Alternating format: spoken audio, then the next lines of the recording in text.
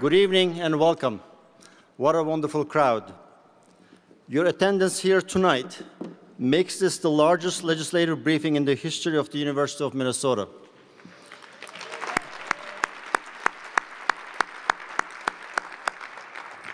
And this isn't even everyone. We are being joined by the university supporters all across the state of Minnesota by video at 3 of our coordinate campuses. I'd like to give a special welcome to those advocates joining us from University of Minnesota Crookston, University of Minnesota Morris,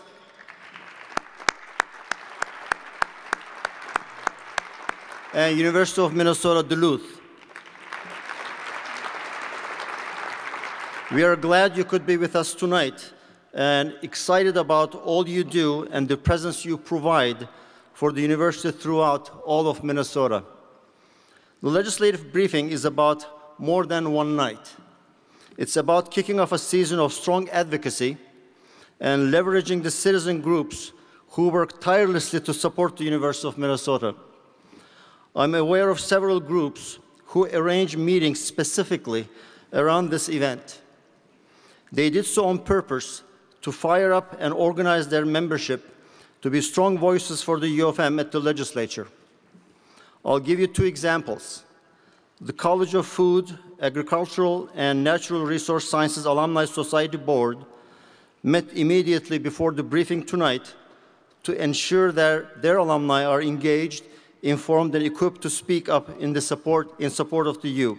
Thank you, CFAN's Alumni Society.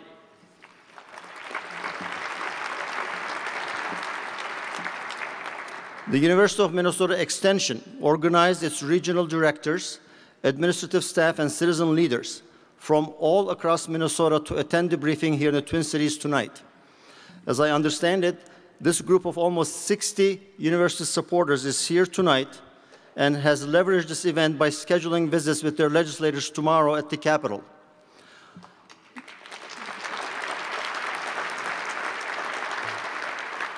This group represents a cross-section of community leaders who understand the university's value to Minnesota, regardless of what part of the state you live in. Thank you, U of M Extension team. Down in front, we also have another group of committed volunteers to the University of Minnesota. I'd like to welcome and introduce the members of the Board of Regents that are with us this evening. Please stand when I say your name, and we'll save our applause until the end. Regent Stephen Hunter. Regent Maureen Ramirez, Regent David Larson, Regent Linda Cohen, Regent Venora Hung, Regent Richard Beeson, and Regent Dallas Bonsack. Thank you for your service to the U of M and being here tonight.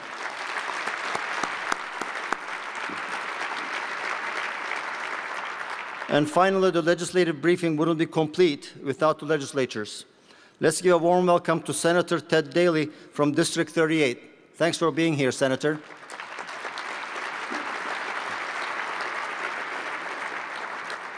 My name is Arturo Tuzcu, and as the National Chair of the University of Minnesota Alumni Association, it's such a pleasure to be in the role of welcoming you all to this annually anticipated event. Don't worry, I will not repeat Rick Gervais's performance during the recent Golden Globes Award program. Mr. Bruininks, you don't have to worry. Each year, we seem to set a new registration record. Last year, we had 400 guests statewide, and this year, we have 525 guests here tonight.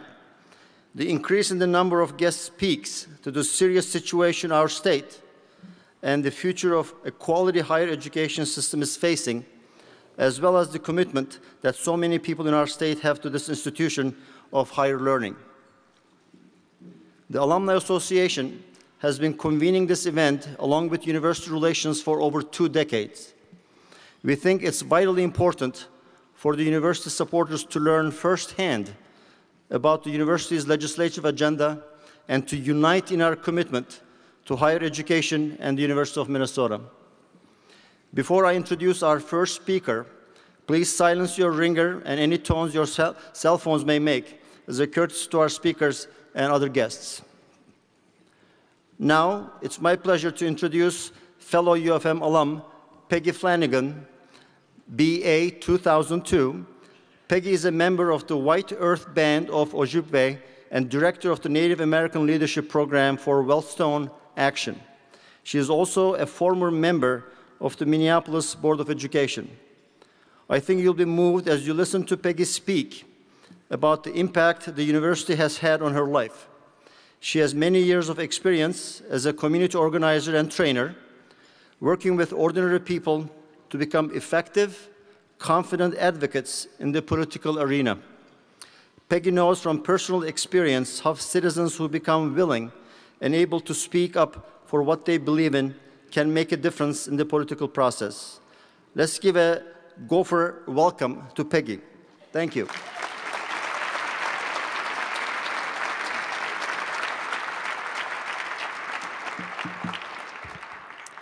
Bonjour. Peggy Flanagan, Indigenous Kaz. Gwabagin and Ganikagnin Junchaba, Mayangan Dendodame. My name is Peggy Flanagan. I'm a member of the White Earth Band of Ojibwe, and my family is the Wolf Clan. It's important that I introduce myself to you that way, so you know a little bit about me, where I come from. The role of the Wolf Clan is to be the protectors of the community. I take that role very seriously in the work that I do with Native communities all across the country, and with ordinary citizens, ordinary folks just like yourselves, who can come together to make extraordinary differences in their own communities.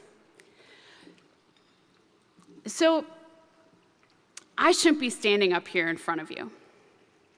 Some of you may have seen a recent article in the Minneapolis Star and Tribune that put my high school GPA on the front page of the variety section. It was a 1.75. Not my proudest moment in academic achievement. I went to school in St. Louis Park. My mom decided that we were going to move there because of their amazing school system. It was my mom and I against the world, and it's still my mom and I against the world. But when I went to school, something was missing. I felt different. You know, growing up, a lot of folks said, you know, oh, yeah, Peggy Flanagan, she's Jewish. Right? And I'm like, no, I'm Ojibwe. And they're like, right, Jewish. And I'm like, no, they're different. But I think I went to more bar and bat mitzvahs than any other Ojibwe person in the state of Minnesota. But something was always missing. I never felt like a whole person. I knew that being Ojibwe was something that I didn't have in common with a lot of the other students at St. Louis Park. I knew that I wasn't fully connected to what it meant to be Ojibwe, what it meant to be Anishinaabe. And there was always this hole, and there was always this gap for me. And I did well in speech class. I did well in music, in choir. Some of you may think I look remarkably similar to that girl from Glee. Right? Okay. And I did well in those classes where teachers took a personal interest in who I was as a young woman of color. And unfortunately, those teachers were few and far between. So like I said, I shouldn't be standing here. And it was the University of Minnesota that actually gave me the opportunity to really find out who I was and to reach my full potential. I went to St. Cloud State my freshman year. I'm going to be as polite as possible and say it wasn't a good fit. I utilized the University of Minnesota extension system and took 3 courses in extension to prove myself worthy to attend the University of Minnesota. And I did quite well in all those classes and was admitted to the university and finished out my academic career right here in the Twin Cities. The first day that I walked into a classroom and saw a teacher who looked like me was my sophomore year of college. That teacher was Dr. Brenda Child from the Red Lake Band of Ojibwe. All of a sudden, I was inspired. I became a sponge. I wanted to know everything. And for the very first time, I was surrounded by other students who looked like me. I also had a teacher who's still here, Professor Dennis Jones, who taught Ojibwe culture and history. And if any of you know Dennis Jones, you know that he's quite the comedian. And I felt immediately drawn to and welcomed into his classroom. So much so that I think I spent almost every day after class just chatting it up in his office. And I'm sure he was like, "Will this girl please go away so I can get something done," right? But it was through that opportunity to build relationships with professors, with other students who look like me, that I filled up that hole. That I learned who I was as a young Native woman. And that is a gift that I can never repay to the University of Minnesota. I also had a woman named Jillian Birkland, who's now Jillian Rowan, who worked in the Office of Admissions and also worked at the Learning Resource Center, who took me under her wing and made sure that I was successful. Eventually, she asked me to come on and work in the Office of Admissions through the American Indian Student Outreach and Recruitment Office. And I got to talk to Native students from all across the state and all across the country about what an amazing community the University of Minnesota can provide. I'm sure a lot of you hear this when, folks say, "Oh yeah, I graduated from the U," or "I go to the U." "Oh, but it's so big." It's only as big as you make it. There are so many opportunities that we all know to build community here. And that's what I think makes this place so unique, that it can serve so many different students. Students like myself, who thought that, frankly, that I just wasn't smart. I graduated from the University of Minnesota, Phi Beta Kappa, with a degree in child psychology and a minor in American Indian Studies. I was a teaching assistant for Dennis Jones, and now I am actually a teacher at George Washington University once a week, working with Native students in Washington, D.C. The reason that I can do that, hey, thanks.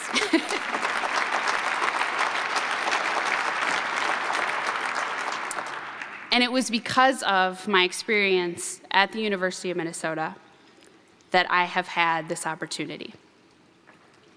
What we're doing here in this room is so powerful. The opportunity to meet other folks in your district, the opportunity to share stories, and to know that when you write your letter, when you make that phone call, when you reach out to your representative, you're not alone. Look at all the people in this room, and there's people all across the state who are also here with us. Which reminds me, I forgot to say this. Go Gophers, go Bulldogs, go Cougars, go Eagles, go Raptors. Did I get them all? Yes. All right.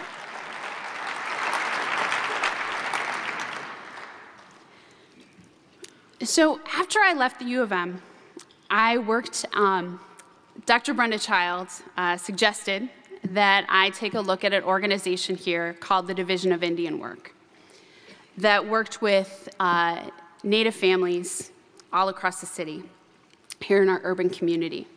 And I ran a program called Parents Plus, which was essentially created to help bridge the gap between home and school for Native families and their children. Traditionally, public education, public institutions of learning have not been a safe place for Native students. Through boarding schools, through incredible historical trauma, boarding schools are one generation removed from my family. Through that trauma, we've got a lot of work to do, and it was sort of my job to figure out how do you help folks make that connection, to see that school can be a safe place, is a critical place for our young Native people to develop into who they need to be. And so through building these relationships with these families and with children, I saw that Minneapolis Public Schools could do a better job in serving Native students and in serving people of color. So I spent some time working with Judy Farmer, who some of you may know, who had served on the school board as long as I had been alive, which I like to remind her of that, right? And I built a relationship with Judy because educational issues were really important to me and to the kids that I worked with every day. And it was through that relationship that we said, man, there's never been a Native person to serve on the school board before. We should figure out who that is. So I spent about 6 months trying to convince people that running for the school board was a good idea. Now, it was shocking to me that Native people wouldn't jump at the chance to be part of a governmental body. We've always had such a positive relationship in the past, right? But we were over at the Indian Center on Franklin and Bloomington. It was a gathering with the superintendent, with school board members, and with community members. We had a big feast, and we were all there to talk about our children and how to best serve them. And there was an opportunity where folks could come up and could just speak at the open mic, and Clyde Bellicourt, who's an American Indian Movement veteran, gave up and gave this incredible fiery speech, with the blood of Geronimo running through our veins. And then they said, does anybody else want to talk? And I was like, well, how do you follow that up, right? But I thought, this is my chance. This is sort of our last-ditch effort to try to find somebody from the community to run for the school board. So I got up there, and I grabbed the mic, and my hand was shaking, and I said, I'm sick and tired of other people making decisions for what's best for us. It's time we have a voice at the table. Talk to me if you want to run for the school board. And then I sat down. And the moral of that story is be careful what you ask for. Because after that, some elders in my community and other community members said, why don't you do it? I was like, that's not what I meant. And they said, no, every time it's election time, you come over here with your voter registration cards, you get so excited, and we're like, yeah, Peggy, we'll register to vote. Again, right? But I thought about it, and I thought, at the very least, we'll be able to have the issues that are most important in our community as part of the debate. Because there's no way in heck a 24-year-old Native woman living on the north side of Minneapolis without any kids will ever get elected to public office. Well, surprise, surprise, we talked to folks about what they really cared about. We knocked on doors in all the neighborhoods where people said, don't bother, because those people don't vote. And those people were me, my community. And so what you're doing here and what we're doing here together is so powerful. It's that personal connection to folks about what they care about what you care about, and sharing that story. I was elected with 72,000 votes, and that was because we went out and we talked to folks. We knocked on doors. And we continued to do that. I'd like to think so throughout my tenure on the board. One of the things that I'm most proud of is that we were able to create a memorandum of agreement between the American Indian community and the district, which talked about collectively embracing the responsibility of educating our young people. That everyone is responsible.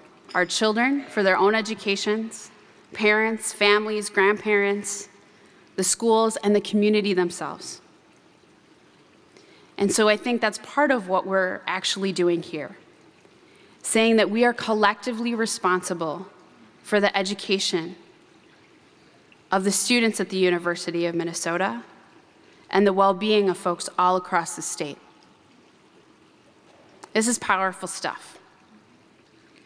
Now, serving on the school board, you might guess, sometimes people get a little upset with us. And, we may get phone calls, emails, letters, visits from folks. And the things that were most powerful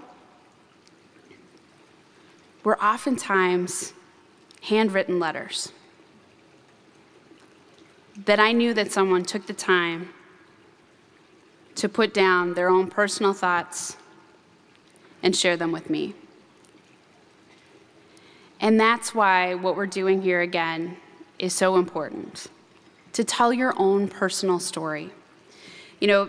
Working for Wellstone Action, I go all across the country and talk to folks about advocacy for things that they believe in. And what ends up happening so often is that we start talking about issues. We talk about, funding higher education, closing the achievement gap. And one of my friends likes to tell me that when we talk about those issues, like I could talk about a per pupil funding formula until the cows come home, right? She said, when I hear you talk about issues, what I hear is, right? Like one of the grown-ups on the Peanuts cartoons. And she's always like, tell me what it looks like. What does it mean?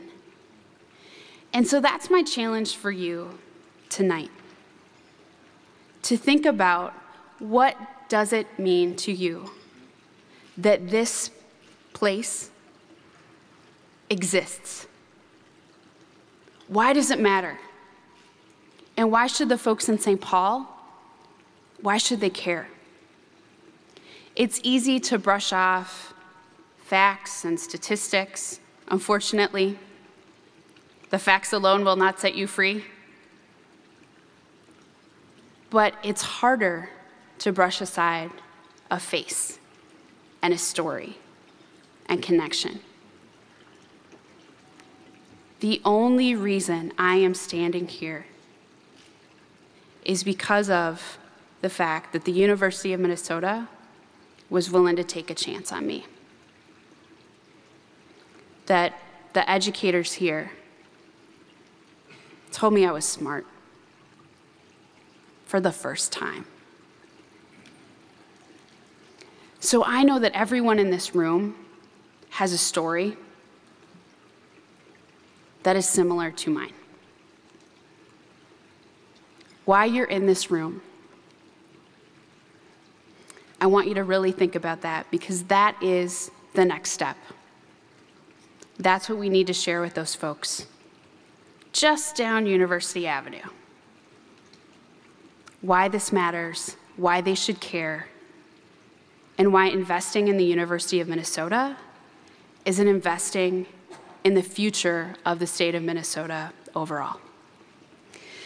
Now, one of the things that I also teach people is, we're Minnesota nice, right? Which sometimes just means passive aggressive. Okay? So, we come from the land of where you have to ask someone if they're hungry 3 times or not before they can say yes. Do you know what I'm talking about? This happens in kitchens all across the state. Can I get you something to eat? No, I'm fine. Are you sure? Yeah.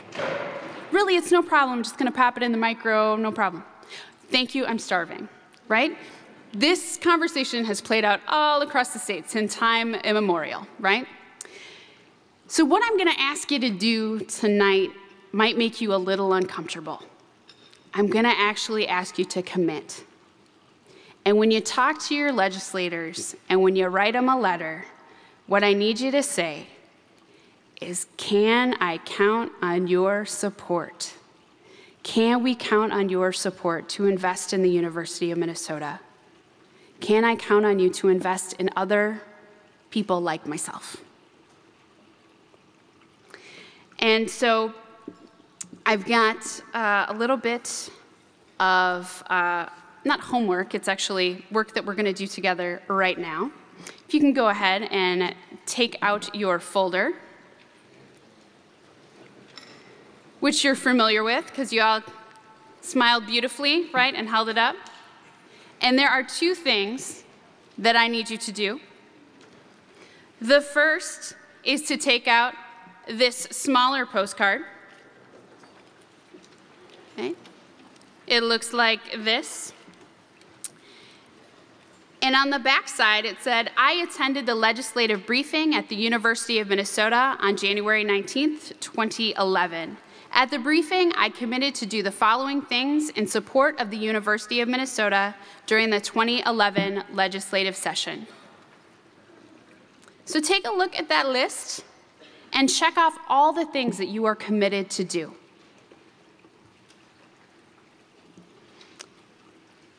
Email the photo I took at the legislative briefing to friends and encourage them to contact their legislators. Post the photo I took at the legislative briefing on my Facebook page or other social media sites I use. Email the PDF because letter to people I know and ask them to mail it to their legislators with a message about supporting the U of M. Take blank copies of the because postcard to hand out to my friends. And you have a whole stack of those postcards on your table. They look like this. That if you want to bring them home, or give them to other folks that you know have also been served by this institution, to just say a little bit about why and address it to their legislator. Follow up with my legislators by phone, by email, in writing, or in person. And remember, the more personal the contact, the more powerful, the better the contact. Host a constituent meeting in my legislative district with my legislators. We've got some folks in place who can help you do that. Respond to legislative network action alerts, and then other, so fill in the blank. What are you willing to commit to tonight to ensure that the University of Minnesota is able to serve more people, folks like myself, in making the state a better place to be? Okay? So I'm going to ask you to do that right now. Can I count on your support to do that right now? And there are people who are going to come by and we'll pick these up. And the most important thing that I need you to do is to address this to yourself, because we're going to send this to you in the mail as a little reminder, right, of what you decided to commit to do. So please just take a moment to address that to yourself.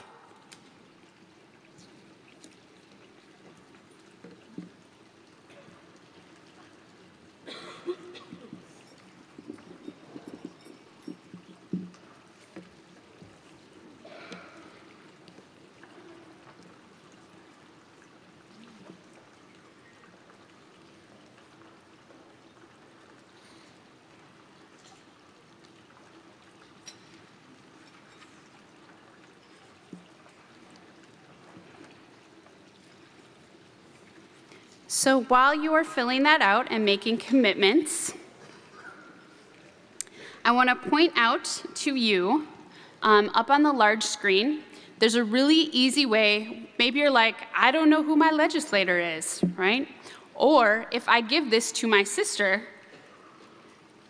how's she going to know who her representative is? So here is this handy-dandy tool provided by the University of Minnesota, and the website is z.umn.edu/district finder. z.umn.edu/district finder. Okay, so there are some nice people who are walking around, who are picking up your commitments, who are picking up your postcards. Okay, so hold them up high so they can come by and get them from you.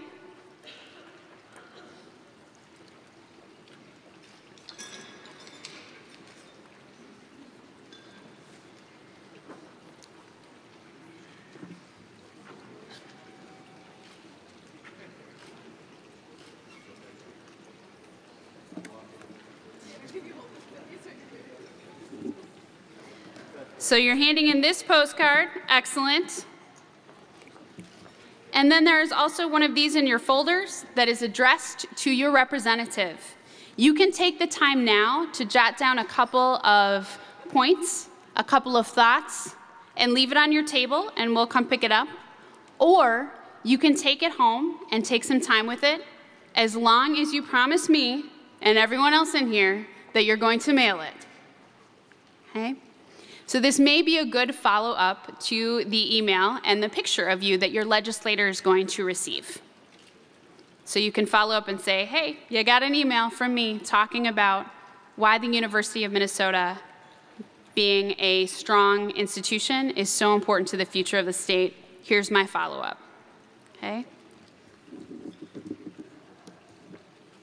So first is a postcard. Second is the bigger postcard with a little bit of a story. Okay? And then you're also going to bring some postcards home to pass out to your family and friends or people on the street who are wearing U of M garb, right? As long as they have positive things to say about the University of Minnesota, we want them to talk to their legislators. Okay. All right, so it looks like folks are almost all set. It's a lot easier to do stuff like this at a university, where people are like, oh, you want me to fill something out? Great. I'm used to doing that, right?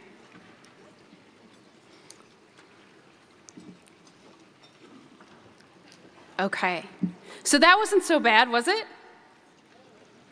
No? Right? All right, good. That's an easy thing to do. So that will be sent back to you as a reminder, right? A gentle reminder for what needs to happen, right? Especially in this legislative session that is so important.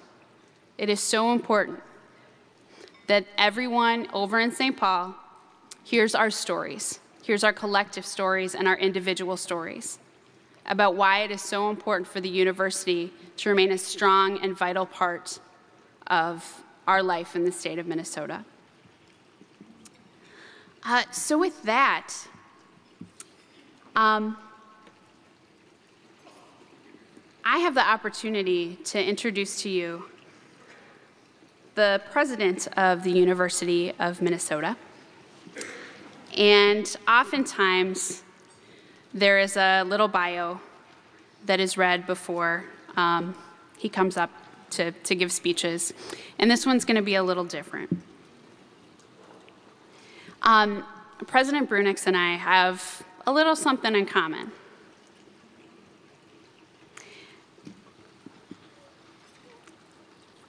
President Bruininks was a first-generation college graduate, like myself, who as a teenager worked as a farm laborer, not like myself, whose high school principal didn't expect him to amount to much, who dramatically switched majors in the middle of his undergraduate studies, and who went on to become a lifelong educator, scholar, and leader, and not to mention the 15th president of the University of Minnesota.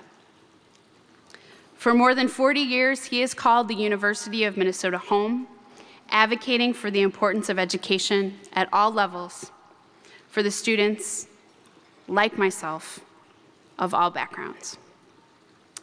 So it is my very great pleasure to introduce to you President Robert H. Bruininks.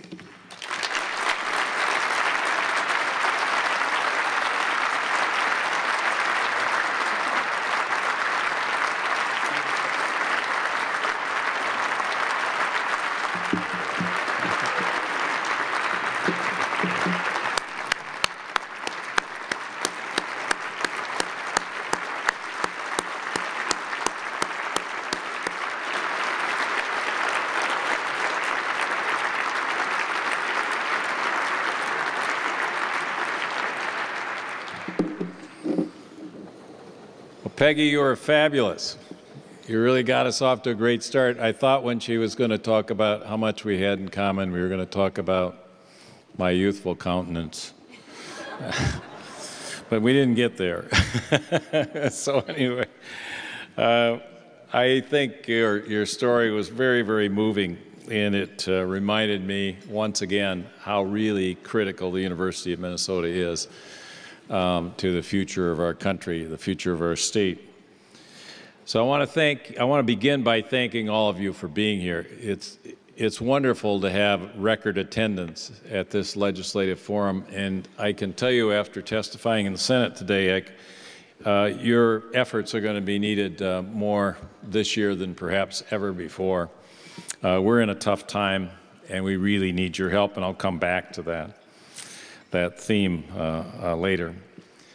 You are here to advocate and to support, to share your passion, as Peggy has indicated, for what I regard and what I think you regard is Minnesota's most essential, not just good, Minnesota's most essential educational, cultural, and economic institution, the University of Minnesota. If you look at Peggy and me, I trust you can see some obvious differences. Without a doubt, our life experiences are quite different. I'm sure you can see the 4 decades that separate us, just to say the least. It's true, I grew up in rural Michigan, and my principal didn't think too highly of my academic potential or my academic future. In fact, he had a lot of recommendations for how I could spend my time, and they didn't really include the university down the road. My chief interests were sports, music, girls, and not always in that order. It wasn't until I arrived at a place like the University of Minnesota, in my case it was Western Michigan University, the place I could afford down the highway, that I realized how important it was to get serious about my studies. I fell in love with learning, and I've tried to make a life of it, and it's been a fabulous life. So there's a common thread to our stories, and I suspect your stories as well. And that common thread is that we all, institutions and people, rise to the level of our expectations and rise to the level of our aspirations. Fortunately for both of us, we found people who saw our potential and, more importantly, helped us to see it in ourselves. That's what we do every day at the University of Minnesota and all the campuses across the state. The same holds true for organizations. Those organizations that aim for less really settle for less. They become complacent, mediocre, and ultimately irrelevant. I'm here to tell you tonight, the University of Minnesota has never been more relevant to the future of Minnesota and the nation than it is today. This place was founded in 1851 as a center of education and culture for an aspiring state. In the 1920s, the university community began to consider an inscription on the facade of Northrop Memorial Auditorium, something to capture sort of the essence, if you will, or the promise of this great institution. In 1936, in the heart of the Depression, they set these words to stone. The University of Minnesota, founded in the faith that men are ennobled by understanding, dedicated to the advancement of learning and the search for truth, dedicated to the advancement of learning and the search for truth, devoted to the instruction of youth and the welfare of the state.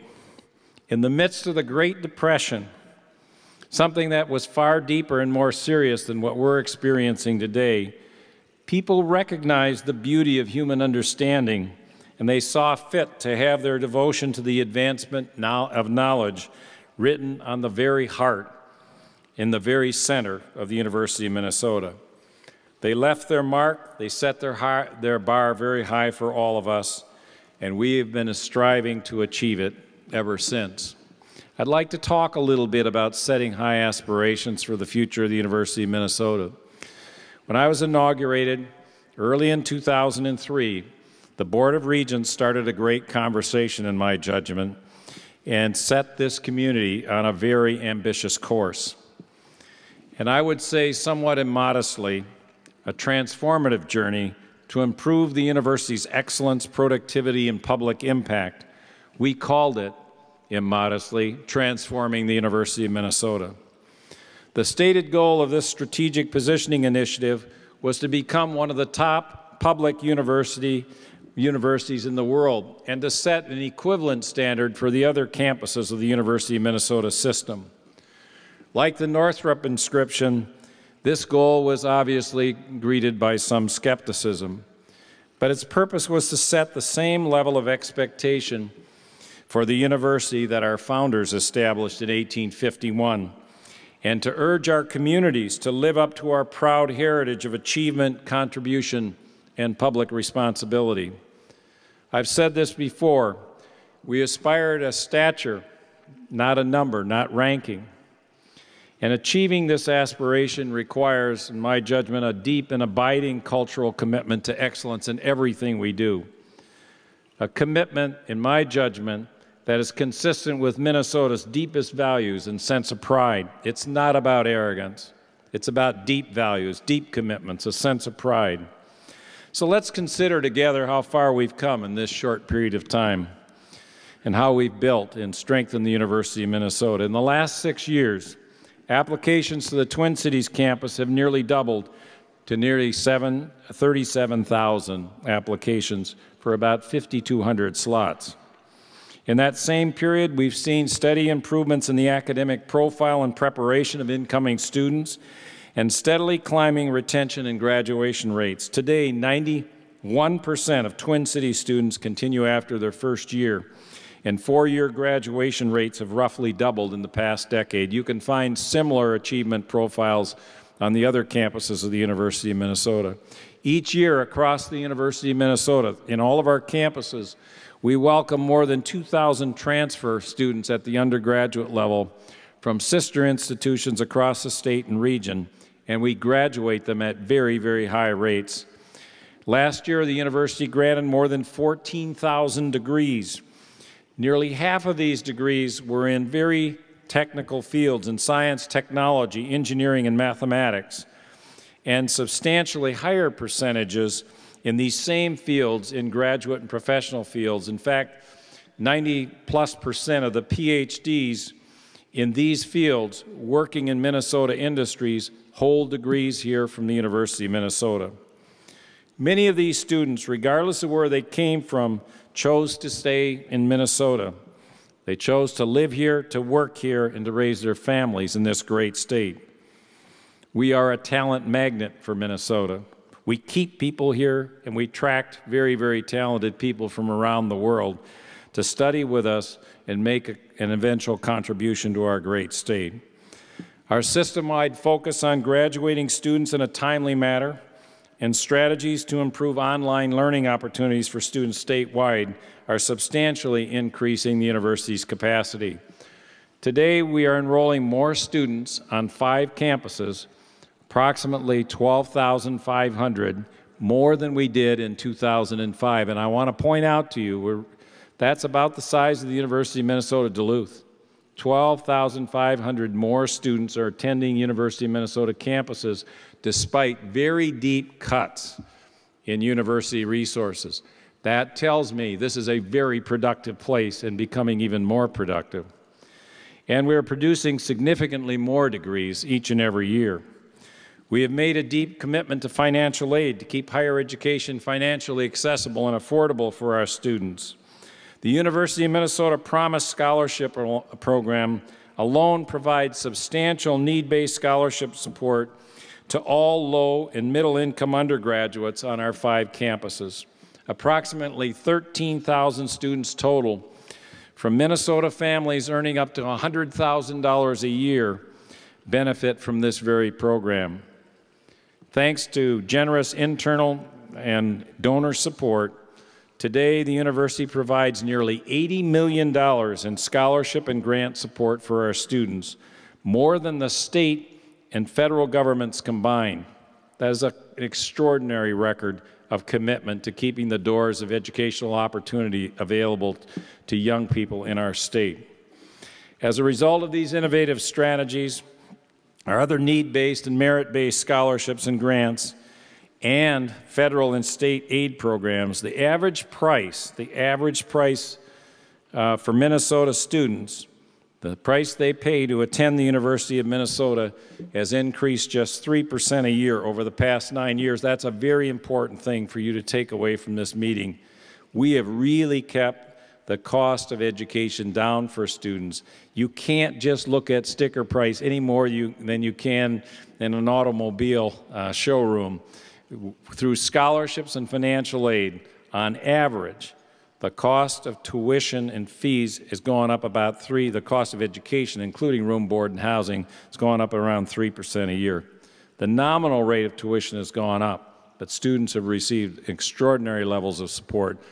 The scholarship support has more than doubled in the last few years, and the size of the awards per student have doubled in this period of time as well.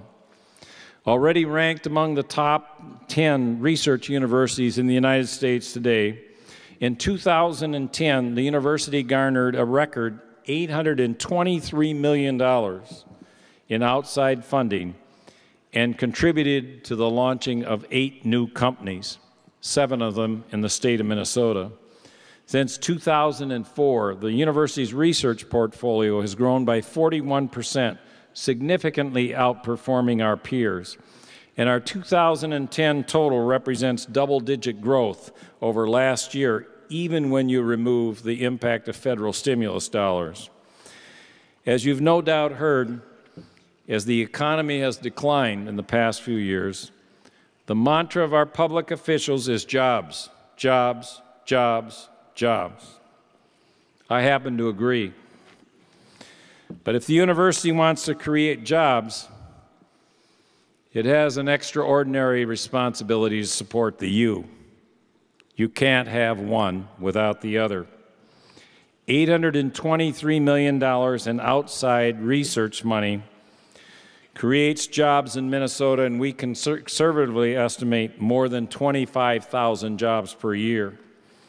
That is why I sincerely believe that the university is one of the state's best investments to grow jobs and create a strong economic future for our state. Every January, the university presents a new semester with new possibilities. This particular January also presents us with a new governor, a new legislative majority, 60 new members of the House and Senate out of 201 members, and new ideas to spark economic growth and meet the needs of our great state. Minnesota, I don't have to tell you, faces a projected budget shortfall of more than $6 billion. It is imperative that all of us work together to make the case for strong support for the university to our state leaders and our fellow citizens. I think we also need to recognize that some of this heavy lifting has to occur here. We have to do our part as well, and we have done so. This legislative session will determine the university's biennial budget, that is for the next 2 years, our level of state funding for the foreseeable future. During the last session, the legislature saw fit to make higher education a priority, and they increased the university's what we call forecasted budget by about $50 million a year. Knowing the economic challenges the state still faces, the university's biennial request is very simple. We want to maintain this budget base, and we're asking to maintain it to increase investments in vitally needed student aid, financial aid, new faculty positions to advance the education and research mission of the University of Minnesota, and meet the rising core costs that we face each and every year. We think this request is reasonable, but I think achieving this request is going to be difficult, if not impossible. I want to also take a minute to talk about our federal budget. When we have this meeting every year, we generally ask you to support the work of the university in the state legislature. I think we need to ask you also to help us support our federal agenda. I told you about our faculty, researchers, our faculty and staff who bring in $823 million. To put that in perspective, the state of Minnesota invested in the university $592 million this year. It's a lot of money, but not as much as you think when you think about how that money is leveraged. For every dollar the state invested, we brought $4.50 of new economic activity into this state. But anyway, that's one of the things we're deeply worried about. And more than a quarter of our students, 10,000 of our undergraduates, now receive something called the Pell Grant or other forms of federal support. Many more rely on federally subsidized loans to help finance their education. Leaders of the House in particular have signaled they are looking to make cuts in the federal Pell program for low-income students or students from low-income families. And they're also talking about making deep cuts in the National Institutes of Health and other federal funding priorities that go to the heart of supporting long-term research and development in the United States. They have ruled out cutting defense spending and Social Security. But I'm deeply worried about these cuts, because if you combine potential deep federal reductions in research and innovation, I don't see how the country can really maintain a solid course to develop the economy of the 21st century, one that is going to be based increasingly on high levels of education and research, innovation, the creation of ideas, if you will. So we may also be getting in touch with you to ask for your help with the congressional delegation. We need to get the point across to people that given the high-tech profile of the state of Minnesota and what goes on here at the university, it's vitally important to maintain this very, very special partnership the university and all universities like us in the United States has enjoyed since the end of World War II. We're talking about changing a 60-plus year partnership between government and education to really advance the agenda of the United States. And I think it's a very, very serious threat, not only to the university's future, but also the future of our economy and quality of life. So what can you do? Peggy, I think, put it better than I will, but I'm going to try to see if I can meet her standard.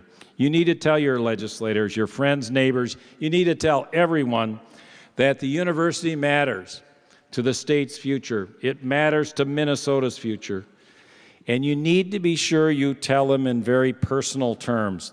You need to tell them how the university matters to you personally and what kind of impact you've seen the university achieve in the lives of our students and in the vitality of our communities. Then when you finish, I want you to tell them again. So you tell them once and you tell them again. And then I want you to remind them that you told them before. I want you to be really persistent. We need to get this across. More than any of the 42 years I've been here, we need to really work to define what makes the university distinctive, why it's important to the future of our state, why it really matters. I will tell you, you can cut a lot of things in the state of Minnesota, but if you really deeply wound the University of Minnesota, you are compromising the future of this state. And you have to go out and help us get this message across to people. This is going to be difficult. This is a difficult time for communities, for families, for businesses. But we want the university to be in the discussion. One of the things I do on occasion when public officials are running for office and they're telling me why I should vote for them, I look at what their priorities are. And we have had people running for major offices in the state of Minnesota who never list higher education as a priority. The jobs of Minnesota's future, 70% of them, according to a recent economic study by George Washington University, 70% of those jobs are going to require a college education. Minnesota's future can't survive without an investment in higher education. It needs to be placed on the priority list. Other things matter? I agree. We have to solve a lot of our problems? I agree. But you can't have a great future without a great University of Minnesota. So we want to be a part of balancing this budget, dealing with the problems, but I think we need to remind people that the future of our state depends fundamentally on developing a culture of innovation and supporting the education of our people. According to Aristotle, we are what we repeatedly do. Excellence is not an act, but it's a habit. We have set aggressive goals in critical areas of our mission and our responsibilities. We have established here at the university concrete measures of progress. We have achieved an extraordinary rate of comparative growth on the things that really matter here at the University of Minnesota in our mission-related areas of responsibility. And for the past 6 years, we have delivered on our mission, moving closer to the bar we set so high to keep us stretching and stretching ever increasingly to build a strong University of Minnesota.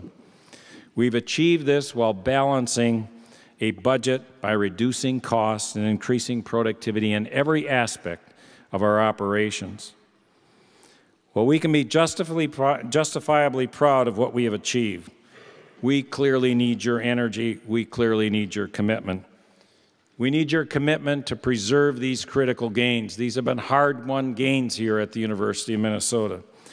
We need you to help us protect the university's strength and vitality. We need you to help us strengthen Minnesota's long-term future.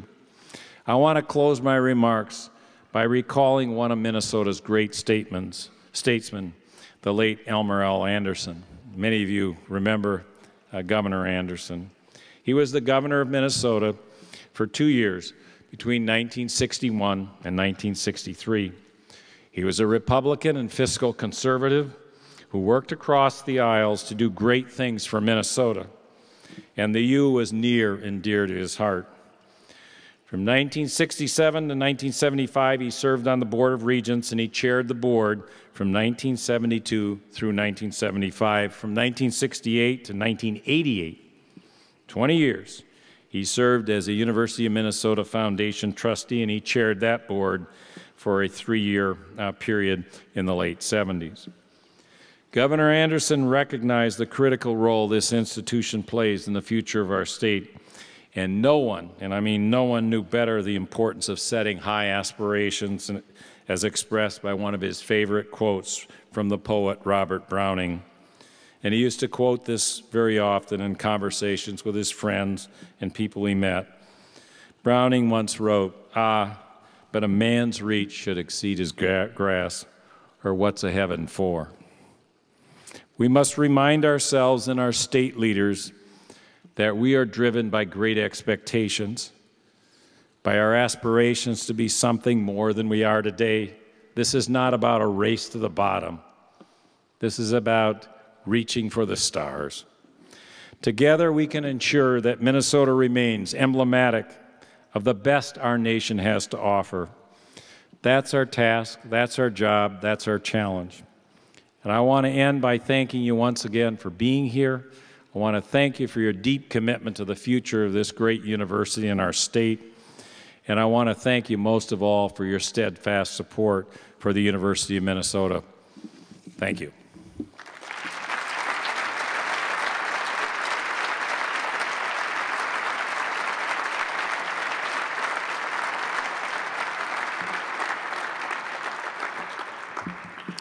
Thank you, Peggy and President Bruininks, for your inspiring stories and reminding us of the importance of places like University of Minnesota. Those of you in attendance last year may remember writing letters to your legislators. Last year, over 400 letters were delivered to the Capitol as a result of your action. How many of you had your picture taken this evening? Let me see a show of hands, please. Thank you. Can I count on you to support the U of M, as Peggy said? Yes. I didn't hear. Yes. Thank you.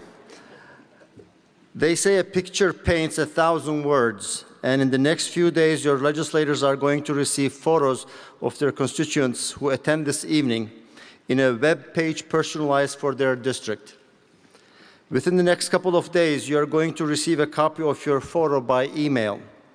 Your next steps are simple, and I encourage you to do it, please. First, pass that photo on to your friends, relatives, and neighbors. Post it on the social networking sites you use. Follow up with your legislators by writing on the postcards in your folder. Take blank postcards with you to pass out to your friends and encourage them to write. Share your story about the importance of the UFM within your circles of influence. Before you go, you'll find an evaluation form in your folder. Please complete it and leave it on your table. If you have already written out your postcard, you can leave that on the table as well. And for those of you who place your coats in the gateway room on your way in, you can exit through the center hallway on your way out. Let's keep the momentum you feel here tonight building, and let Minnesotans know that the UFM impacts everyone, even if they have never stepped foot on a campus of ours. Have a good night, a safe drive home, and keep up the great work in support of the University of Minnesota and higher education. Thank you for coming. Go Gophers!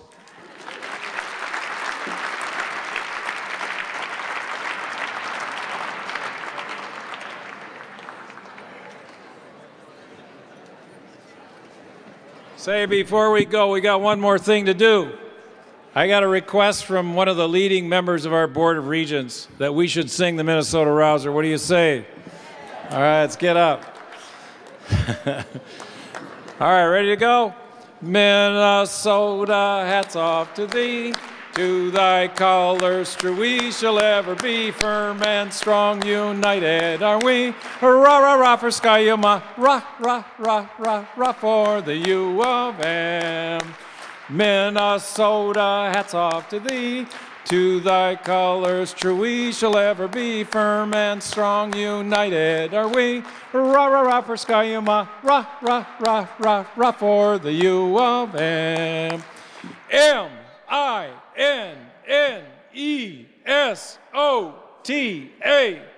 Minnesota, Minnesota. Yeah, Gophers, yeah.